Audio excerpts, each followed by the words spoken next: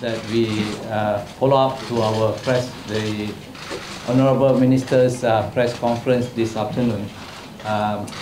On the oil slick that was found by the Maritime Enforcement Agency of Malaysia, they have sent the samples to the Chemistry Department today, and we have got the report from the Chemistry Department of Malaysia.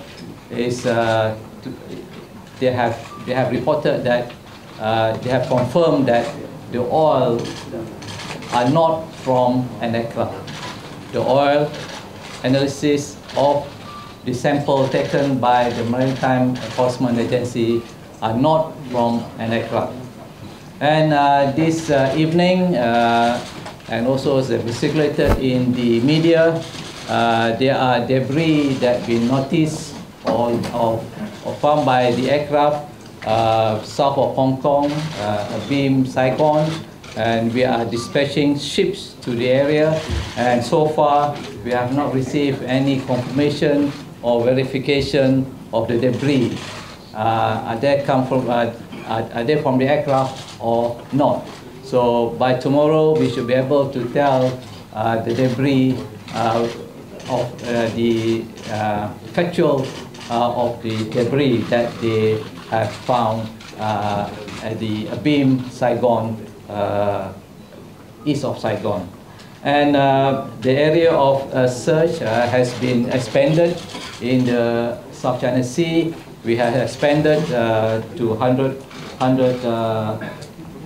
kilometers radius of Igari, and we will show the area of our search to all of you.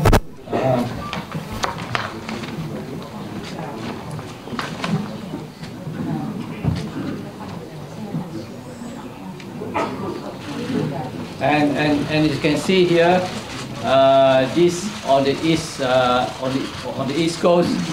This is Igari, and the area of search at the moment is 100 kilometers radius of Igari, and we are expanding as beginning tomorrow. And these are the areas that we're going to search.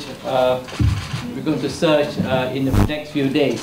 We have also conducted a search on the land and also on the west coast of Peninsular Malaysia, and we have covered a part to the north of Sumatra, and we're beginning to increase it, enlarge our area of our search in the next few days.